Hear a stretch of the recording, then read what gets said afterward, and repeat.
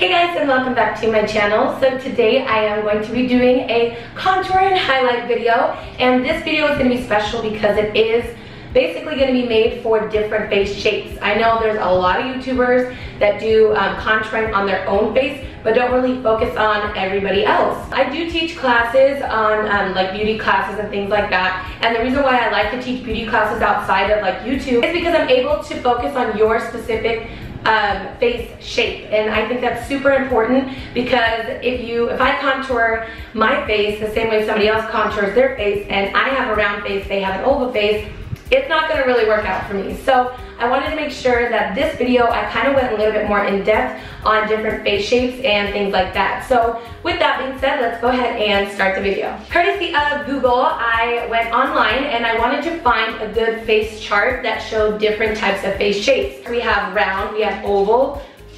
Do you guys hear his little footsteps? How cute. Everything echoes in this room so you can like hear everything times 10.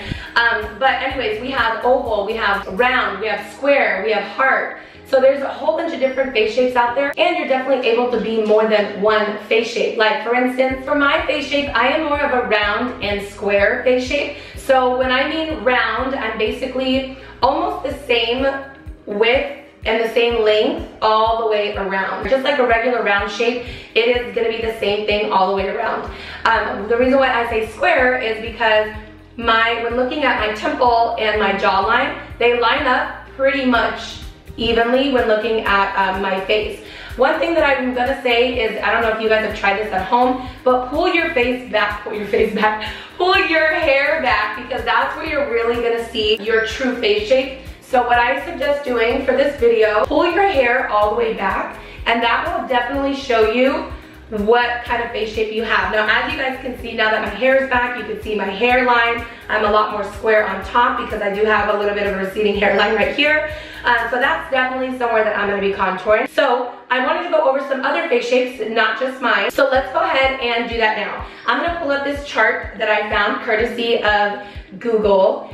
And I want you guys just to see the different face shapes. So an oval, you guys can see that the face is a lot longer, and it also says the face gradually tapers towards the chin, a wider forehead, prominent cheekbones, an ideal face shape. So the next one is going to be long, and these two I feel like kind of go hand in hand. Face gradually tapers towards the chin, elongates feature from forehead to chin, and some have more of a prominent chin. The next one I'm going to go over is round, and this is kind of one that I went over because it is my face shape as well. But its face width and the length is almost the same. The widest is going to be at the cheeks. So you guys can definitely see I have a lot more cheek now than I did before. Feel like a little chipmunk, but hey, now we have contouring for that, so no one will ever know. The next one that we see here is a square face shape. So you guys can read here, it says the forehead, cheekbones, and jawline almost at the same width. So we kind of already went over that as well when I'm talking about my face shape. It says square and bony jawline is prominent feature. So I do have somewhat more of a dominant jawline as well. Now the heart shape, face strongly tapers towards chin. So you're definitely gonna see a lot more definition here in the chin, and the chin goes down a lot further than any other point in the face. The chin tends to be a little bit more pointed, and the forehead may be more of a prominent feature. So a bigger forehead, bigger chin. That is like a true heart shape. I would say the most common face shapes that we see today are the heart, the oval, the round, and the square. Those are probably the four most common face shapes that you're gonna see and that we're probably gonna be working with today. I already pretty much started my foundation. Today I used my Laura Mercier Candlelight Soft Luminous Glow. It is one of my favorite foundations right now. And I also applied it with this foundation brush. It's just a flat foundation brush. You don't necessarily have to use a cream contour, but I definitely suggest using it if you're somebody who wants to have your contour stand out a little bit more. I would say if you are somebody who is more oily, you might want to stick with a powder. If you're someone who's more dry, then using a cream contour is going to be a lot better for you because it is going to give a little boost of hydration to your skin as opposed to using a powder, which might dry you out even more. The products that I'm going to be using to highlight or to conceal is going to be my Age Rewind, and this is one that I talked about in my May favorites. It's the Age Rewind Eraser Dark Circles. This one is going to be basically just under where the dark circles may be. And then I'm going to use the highlight color that's in the palette to do my highlighting on my face. Just so you guys know how this video is going to work, when I say contouring for different face shapes, as I'm contouring my own face, I'm going to be telling you guys how to basically contour your face shape as I'm going through mine. First things first, I'm going to go ahead and start with highlighting. I always want to highlight the face first. So what I'm going to do is take my A3 Wind, and I'm just going to put this right into the dark spots or dark circles of my eyes. This is just strictly, just to cover my bags, just to cover my dark circles, so there's nothing different that you wouldn't do for another face shape. So the next part is where we're gonna get into that. My God, this color keeps changing. I do apologize, you guys. I'm not using my 70D camera, which is what I usually film with every single day. So I'm just warning you, I feel the color is probably gonna be fading in and out. I did wanna make sure that I got this video up for you guys, so I apologize if the camera tends to change a little bit. So what I'm gonna do next is I'm gonna be taking the highlight shade that's in this palette with my Beauty Blender, and I'm gonna start to put that from the inner corner down to the nose and then up to the outer corner of my eye. Since I am a round face shape, a lot of times I see girls often bring it all the way up, which would make your face a little bit more wide. And since we have a rounder face shape, we wanna make it look a little bit longer as opposed to wider. So we're gonna try to keep the concealer from the inner corner, from the outer corner of the eye down to the nose, doing a, almost like an upside down triangle, and what I call the triangle of light. So I'm gonna take this all the way down and over to the outer corner of my eye, right where my corner of my eye stops. And then bring that down to meet the part at my nose. And then I'm gonna just blend that out.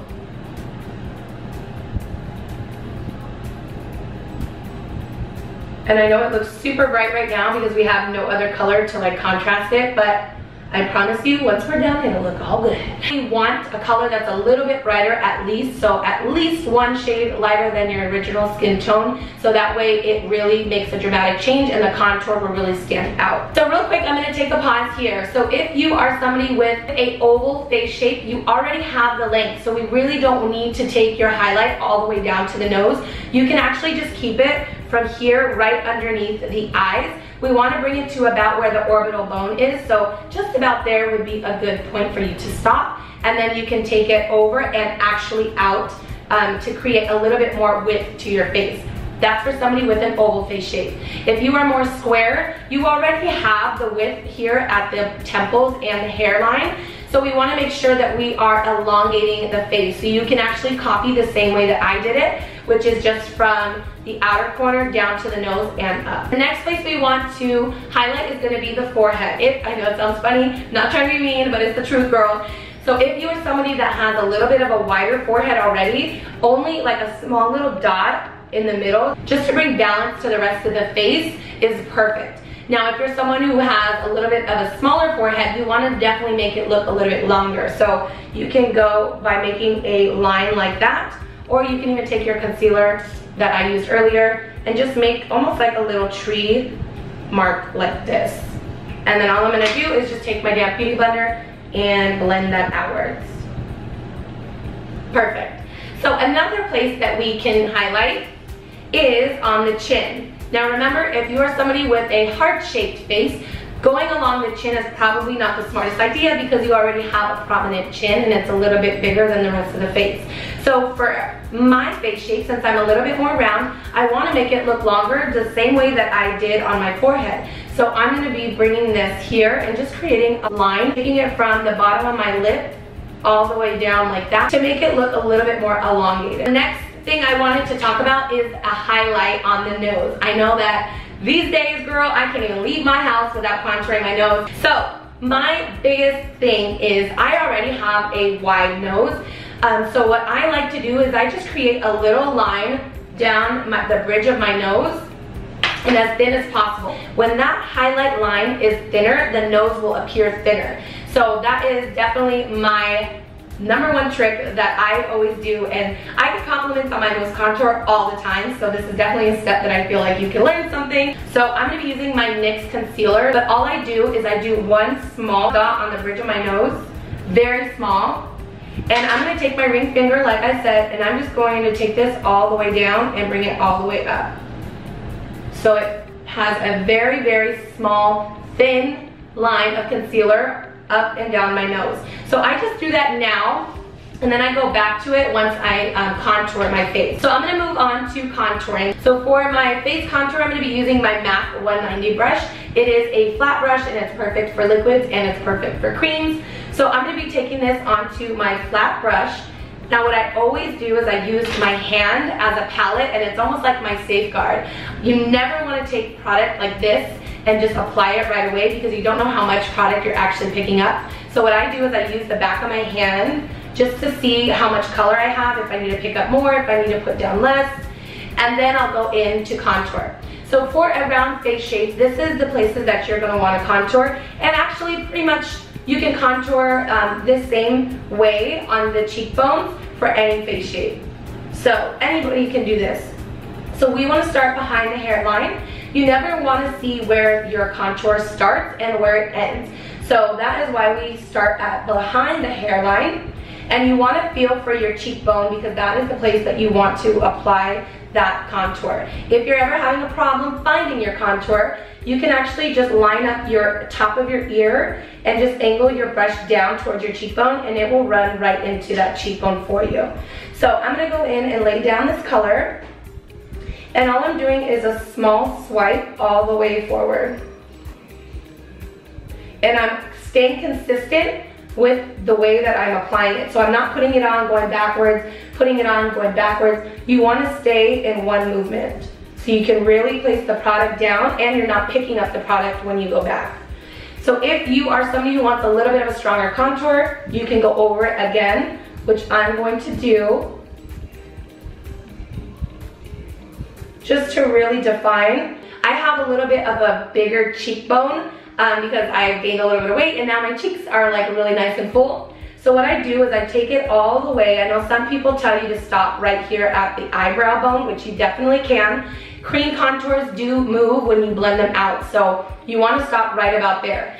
For my face shape, because I do have these cheeks, what I do is I actually go and I kind of swing it around to give an illusion of a lifted cheekbone, to kind of just break down that defined jawline right there. If you are someone with a square face shape, you want to contour underneath the jawbone, because you already have a prominent jaw. So by going underneath the jawline and onto about the neck, it will give an illusion that the neck is actually a little bit longer and a little bit fuller, as opposed to being so sharp. Round face shape. Somebody with a round face shape doesn't really have that really structured jawline like a lot of girls do have, and like we want to have.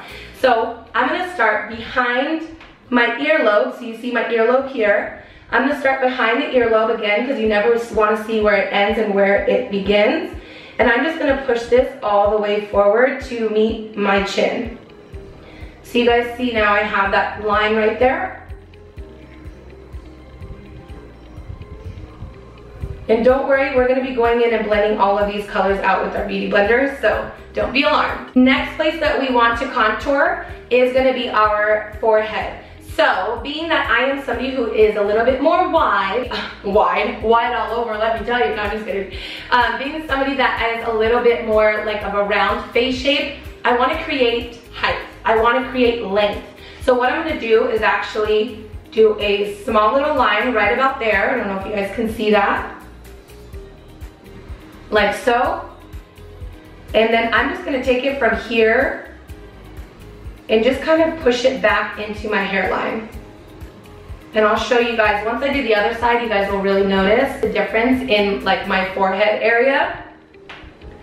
So far we have the forehead, we have our contoured cheekbones, and our contoured jawline. The next thing I was going to do is to show you guys my nose contour.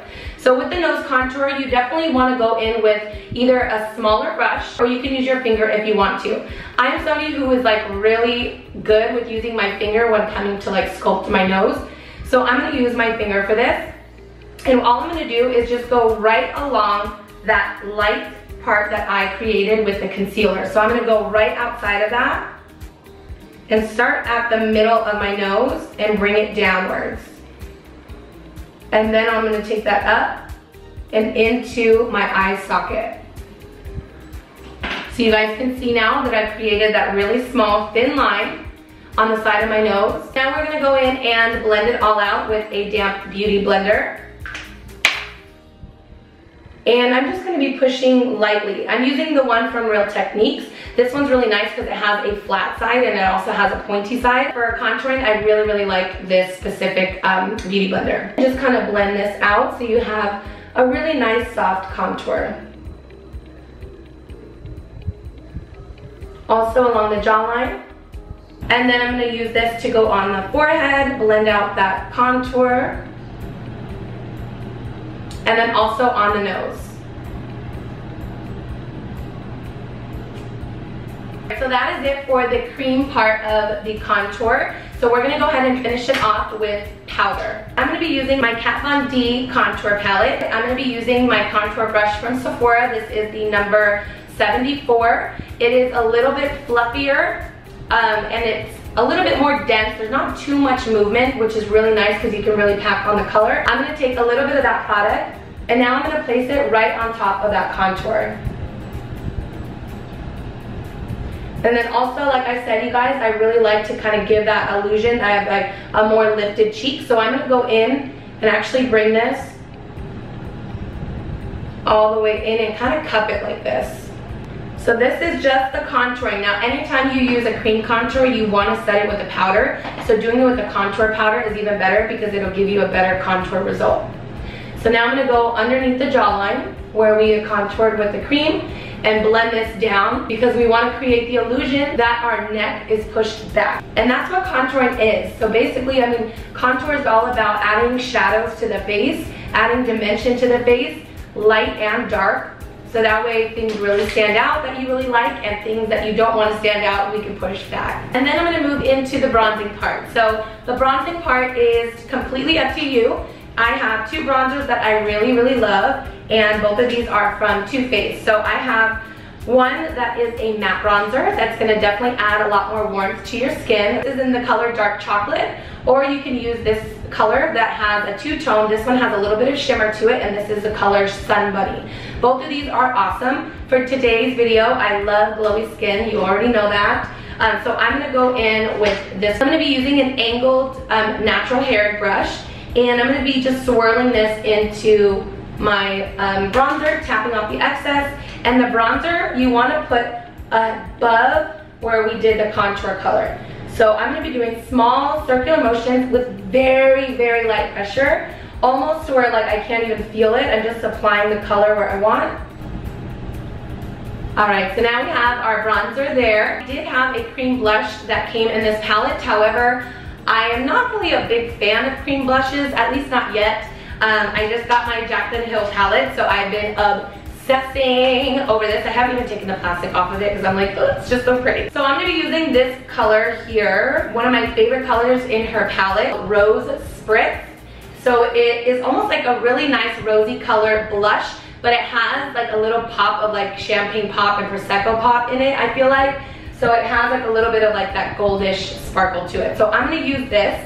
I'm going to be actually applying this not just to the apples of the cheeks, but I'm going to be bringing it backwards a little bit more to meet my temple and to meet my bronzer. Really lightly, almost like no pressure at all. Then, of course, once that is done, our favorite part, and I think I can vouch for everyone, highlights. And by highlight, I mean illuminators. Illuminators are everything these days. So I'm going to take my Dewy Skin Mist, and this is by Tatcha. You guys already know I love Tatcha products. And I'm going to just spritz my face with this. I'm going to take these beautiful two highlighter shades. So one is Champagne Pop, one is Prosecco Pop. And I use this little broke down brush that I have. It's one of my favorites. It's like a wide, fluffy brush, but I'm obsessed with this. So I'm going to take a little bit of Champagne Pop, and you want to put the highlighter right in between your eye and your bronzer. So this should go right in between and kind of marry the two together. And then just kind of take it up to the temples. I always do like a C around the temple area. Now you can take it from there and stop, or if you're somebody who likes to have that shininess right here on the cheekbone, which, I'm guilty, you can bring it further down. So I'm gonna bring mine down, and I always go like this, and I just go right on top of my cheek, my apples on my cheeks. Top of the forehead, so right here, and a little bit on the chin, and also on the Cupid's bow.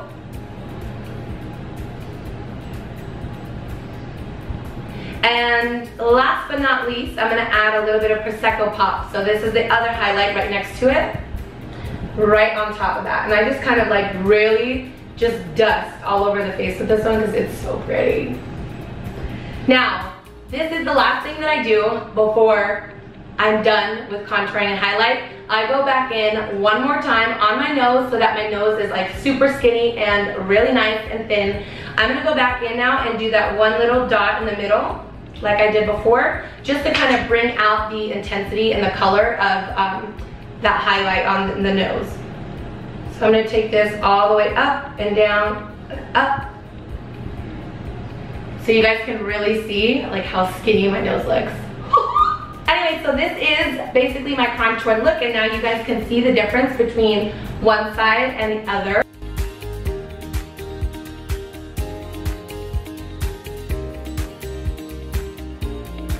I really hope you guys enjoyed this more in-depth contouring video for different face shapes. If you guys have any other suggestions or any other tips or tricks you'd like to share with me, go ahead and leave them in the comment box below. I would love to hear from you guys as always.